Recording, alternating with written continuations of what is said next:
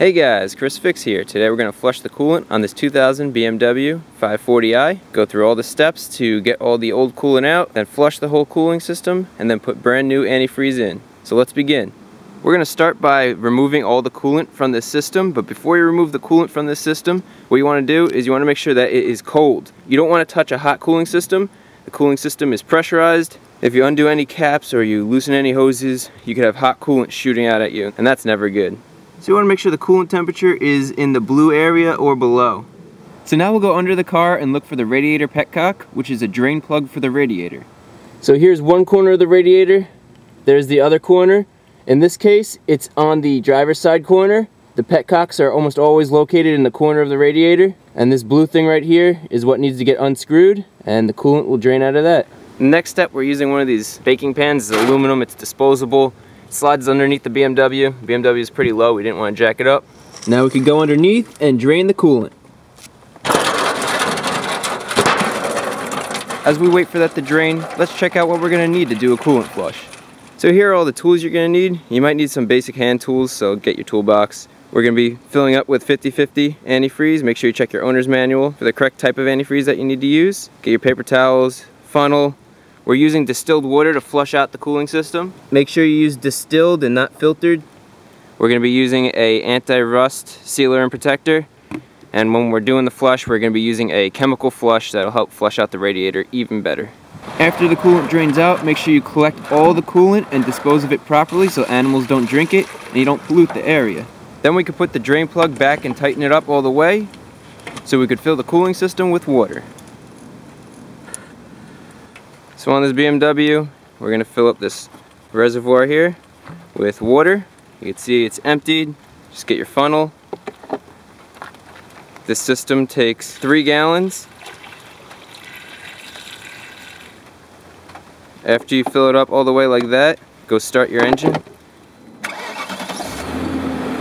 With the engine running, add the rest of your water. The water pump will suck the water into the engine and radiator, allowing you to fill it completely so there's no air in the system. Now we're going to add our chemical flush. Add the whole thing.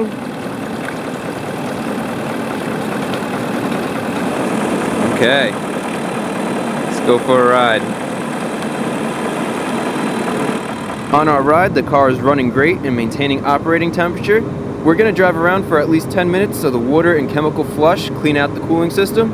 As we drive, pay attention to the temperature. Make sure that you don't have a problem with air in the system that could cause your engine to overheat. You want to make sure that you're blasting your heat all the way.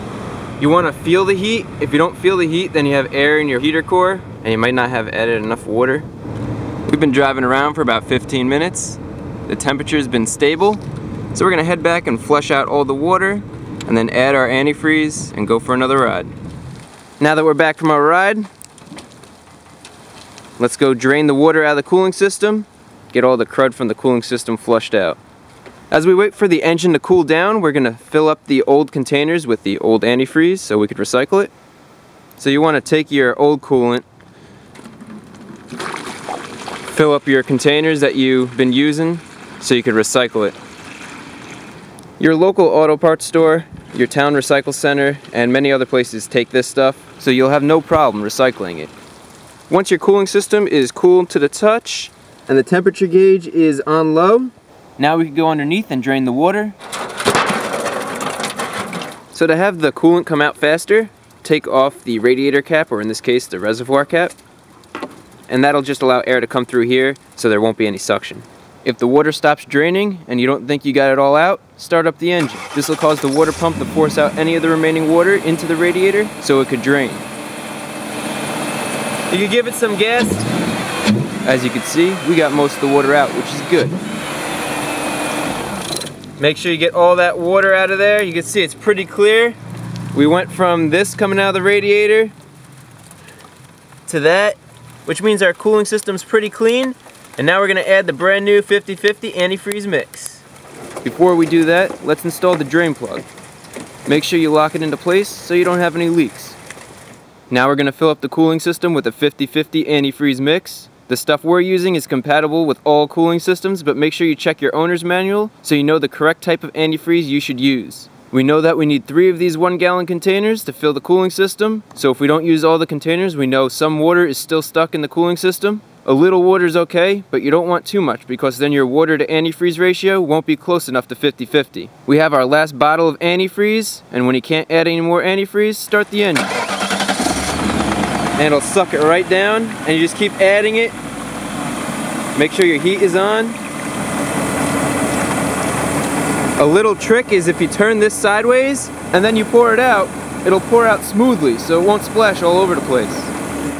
Now we're adding our anti-rust and sealer additive. This engine's old and the additive will prevent any leaks due to the flushing of the cooling system. And then we'll finish our 3rd bottle of antifreeze and we're almost done.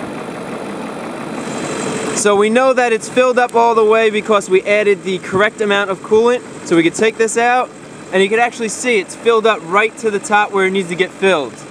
So now we'll put the cap back on and we'll go for a ride. On our ride, the car is running great and maintaining operating temperature. We also have the heat on, and I can feel the heat coming up right now, which is good. That means the heater core doesn't have air in it. Okay, we got back from a ride, and if you look, the coolant temperature is exactly where it's supposed to be, 106 Celsius. And we look here, the coolant temperature gauge is right in the middle where it's supposed to be, and that's a job well done. That's how you flush a cooling system in a car. Hopefully this video was helpful. If it was, remember to give it a thumbs up. Also consider subscribing. I'm gonna let my bud do the top tip. What's the top tip for this video? Top tip for this video is make sure you check the weather before you go outside and start a project, because you don't want to end up outside in the rain and all wet. Especially when it's 40 degrees.